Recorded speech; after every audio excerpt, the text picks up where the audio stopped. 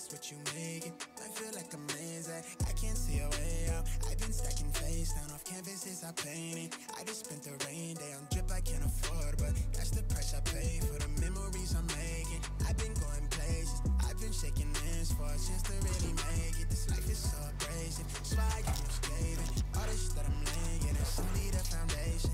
I've been going crazy, just trying to find a way. I was in the basement, trying to turn the page. I was going through the phase, nobody see my face. I was chasing at the paper, did all the for the ways, did everything again, and I've been looking loose. I've been breaking rules, I've been making moves, but everything improved. Now it's going how I see it through my lens, but it's stuck in my head. I can't seem to get away from it. I went out of my way. I'm trying to feel the eye again. I've lost somewhere in my head. I've been out here all on my own, holding tight to the page. I'm somewhere in What's happening, guys? Welcome back to another video. So feels like it's been a while since I've done a video, so I've just been really busy, to be honest. Trading, creating content, so I've got a Discord now, so I've been creating content with that. Just improving myself, different aspects of life as well, and just overall just improving different parts of my life, my goals. Really been hitting 22 hard so far. Really impressed with how things have gone so far, so just keen to just keep that momentum strong, which was built up from last year, and just take it forward to the rest of this year, really. So really looking forward to the rest of the year. Quick update on the market. So I haven't taken a trade as of yet today. I had a buy order set on Eurodollar long. Price moved up, missed my entry. Price has then since moved down, removed my entry, and now I'm still looking for potential longs still. So yeah, we're going to see what happens with the euro dollar. Pound dollar needs a lot more development, so I'm just kind of waiting for a larger pullback. And then pound yen we've just had a bullish initiation in a state of, you know, bullish order flow, bullish trend. So price is just continuing to the upside. So at some point I'm expecting a bigger pullback.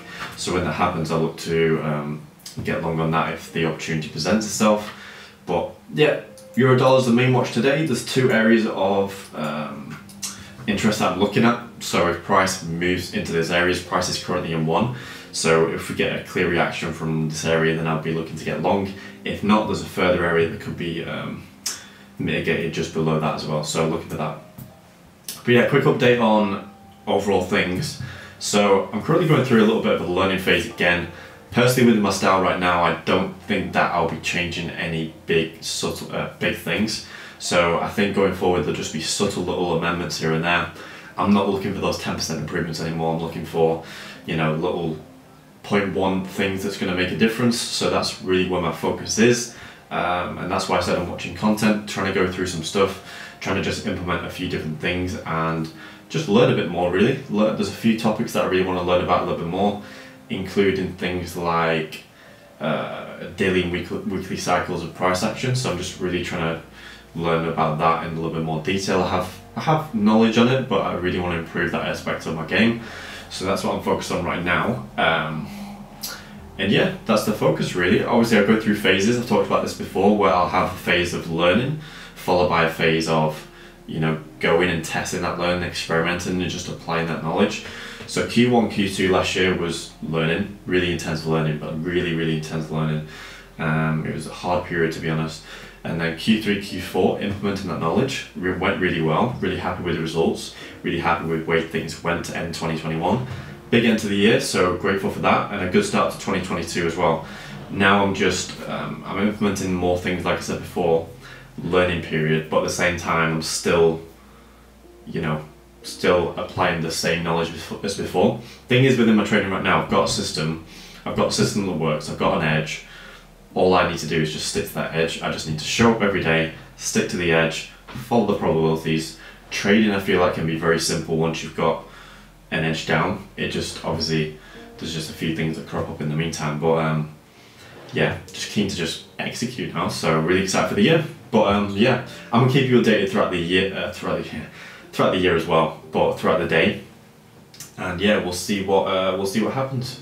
What's good? So just finished up filming a video for Discord, and it's regarding a profit taking system. Now this is an important system to put in place, because obviously as your skill set increases and you start taking profits, it's very important that you pay yourself. like I've been in that situation before where you let 8, 9, 10, 11, 12 to 1s pull back to break even, and you don't really walk away with the markets from anything. Now everyone's going to have different perspectives on this, but I'm a big believer in paying yourself, because not only are you building your confidence up, you're also building your self-image up, you're building the habit of winning, and that's a very important habit to build. Like most people forget, winning is an actual habit. Like it's important to reinforce that time and time and time again, and most people do the opposite. Most people reinforce losing.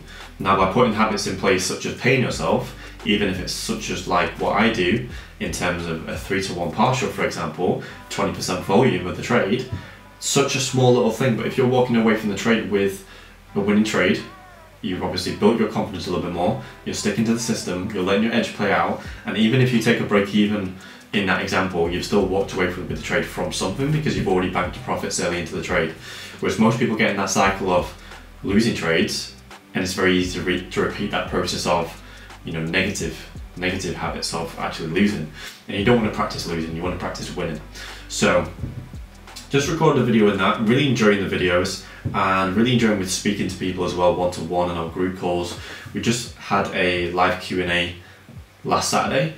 It was incredible. Like we got quite a few people joining from different areas, and it was good to like connect, just see what part of the journey everyone's on, how I can help, certain realizations, and just chit chat. So it was really good.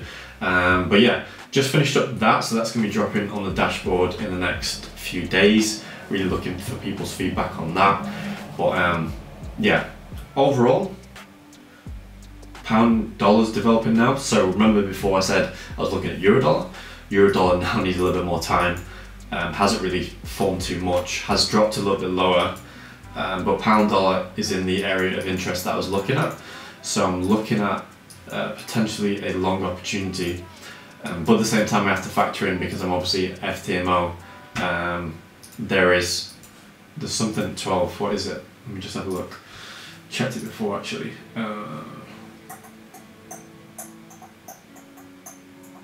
Yeah, stuff like the official bank rate, monetary policy, things like that. So that's coming out at 12, and that's a restricted event. So just give me patient, but yeah, I'm expecting something to develop on pound dollar. So we'll see if we can get an entry coming into this afternoon, coming into New York Open, because it's 11 now.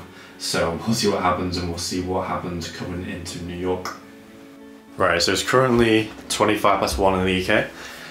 I haven't taken any trades today, and it's kind of a protect the capital kind of day, because there's been pretty much tons of news events this morning and this afternoon, and price is very erratic. So you see this little price action here?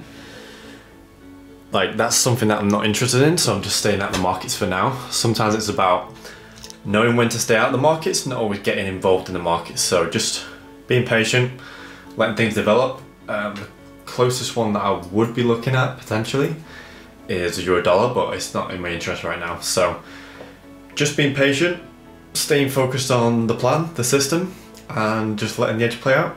But in the meantime, focus on the next trade, focus on preparing everything I can do, and then when the trade comes, execute.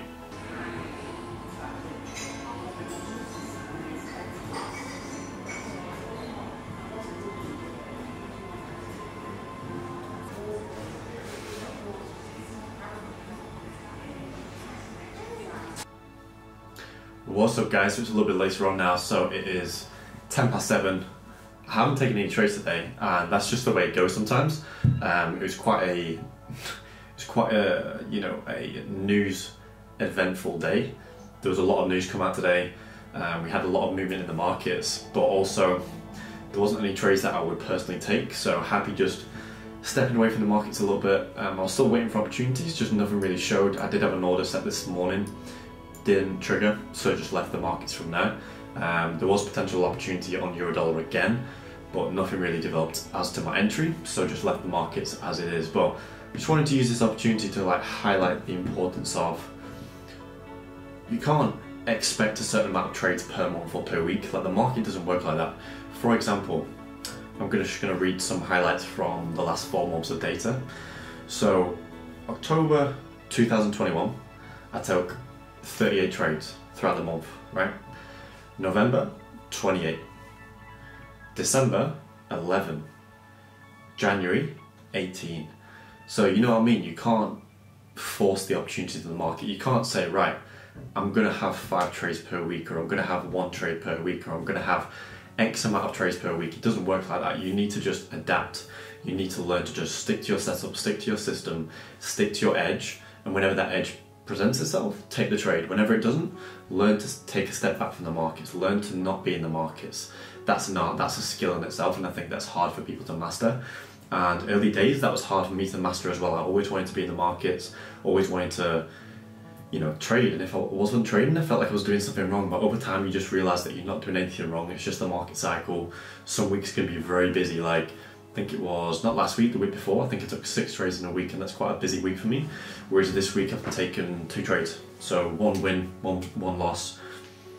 Pretty quiet week so far. And it's Thursday. Tomorrow we've got NFP as well, so there's a good chance I may not even take anything tomorrow, unless there's something early doors. But you know what I mean. So you can't judge yourself. You can't judge the market week by week or month by month. You just gotta let the edge play out and literally just have the discipline to stick to the system. So yeah, overall quiet day, overall pretty quiet week, but overall good start to the year though. Happy with the way things are going.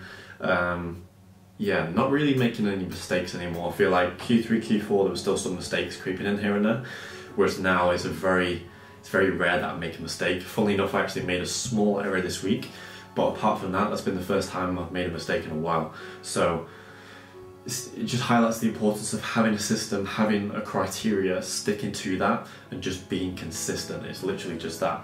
I feel like, I'm not sure whether I've said this before, but trading can be very simple once you have an edge, once you have a strategy, once you have, you know, your system in place.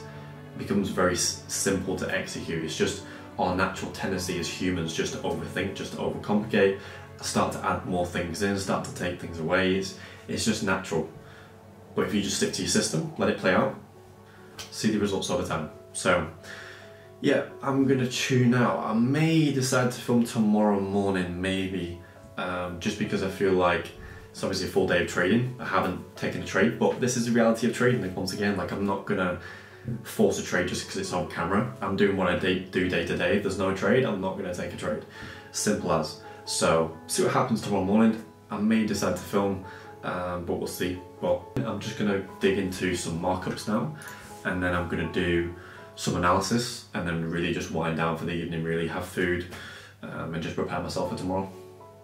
Right, so it's Friday night. I haven't taken another trade, and yeah, like I said yesterday on the video, it's just one of those things where it's quite a slower week in the markets, but that's literally how it goes sometimes. Like, I'm not gonna take a trade just for the camera. Like, I'm not about that. Like, I'm sticking to my plan, I'm sticking to my process, sticking to my system. If there's no trade that fits my criteria, I'm not taking the trade. It's been quite a news-packed couple of days as well. So we had NFP today, with it being the start of the month, and then we had ECB yesterday, followed by like monetary policy. There was a lot of Euro news yesterday, which is why we saw, obviously as a side effect, a lot of movement in the markets, which is already priced in advance anyway. But obviously we've seen a lot of volume in the markets yesterday. So yeah, slightly slower week, just 2 trades for me early on in the week. So I think I took a trade Monday and Tuesday, or Monday and Wednesday. I think it was Monday and Wednesday maybe. But yeah, one win and then 1 loss, balanced out, finished overall in positive by a little bit. But yeah, it's just 1 week, quite a slow week, like I said before. But it's the way it goes. Like, one thing that I had to learn early on within my trading journey, I think it was around 2019, is that I obviously came from a 9-to-5 background. I had a 9-to-5 for 18 months, and that was enough for me to get comfortable with the process of, you know, expecting a certain amount of income each month. So for people that work in a 9-to-5 for 10, 20, 30 years, it must be a lot more multiplied, if that makes sense. So when it comes to trading, you have to accept that it's not going to be like that. It's not going to be like that in terms of income. It's not going to be like that in terms of trades taken. Everything works different when you work for yourself. Everything works different when you're in the markets. Like, you can't expect 5 trades per week.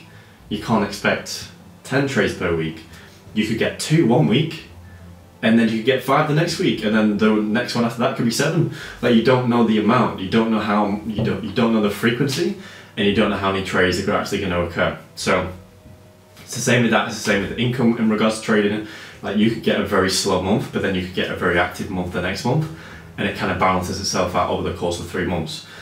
So I've had, like with the last 3 months, I think one of the months was quite slow, still positive, but then the other 3 months have been quite good. So like it balances itself out over the course of 3 months, over the course of 6 months. So it's just something you have to accept, and it took me a little while to accept that for myself, but something that I think I bring up because it's related to what we're going through right now in the markets. But yeah, overall great week, slightly slower like I said before, but on to the next week. Friday night now, I'm about to hit the gym and just wind down for the evening. I'm going to do a markup later, analysis, and then really just reset for tomorrow. And then Saturdays when I do things like advanced self-review, so I'm going to be going through the trades that I've taken this week, obviously jotting them down. So I use a journal called Edgewonk.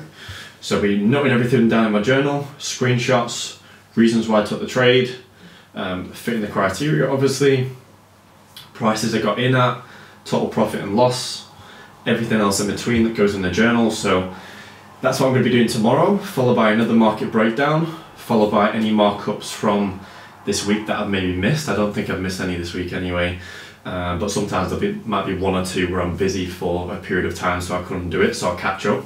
And then just learning really. So good weekend ahead, I'm looking forward to it, but I'm going to get to the gym now before it goes dark and smash a workout. So overall, hope you enjoyed the video. Sorry there's no trade on this one, but it's just one of those things, I can't control that. But yeah, looking forward to the next one. And if you haven't already, go back and watch the previous episodes of this series, obviously episode 1 to 5, especially episode 5 as well. You'll be able to see the progression as things go in time. So yeah, have a look at that. But in the meantime, have a great weekend, and I'll speak to you guys soon.